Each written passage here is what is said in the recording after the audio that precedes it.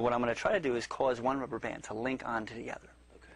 All I'm going to do is place the other one on top of it like so. Give it a little pluck.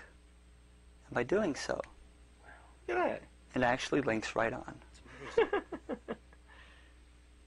To get it off, I got to find a spot, and it just comes right off.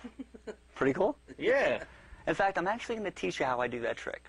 Okay. In every rubber band, there's a spot right about here where you could actually, hold on, break it open Okay.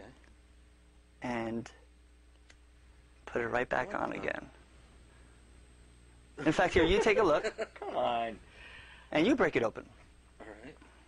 It's actually a lot harder than it looks, right? Yeah. There you go. There it goes. I don't think you broke it where you're supposed to, but it takes a trained eye to find where to do that. There is another method in order to restore a rubber band like this. I don't know if you've seen this before. Look, it's back together again. That works. A knot. Yeah. In fact, let me show you this. This is kind of cool. Pluck the knot right off. Mhm. Put it right back on again. Come on. In fact, watch this.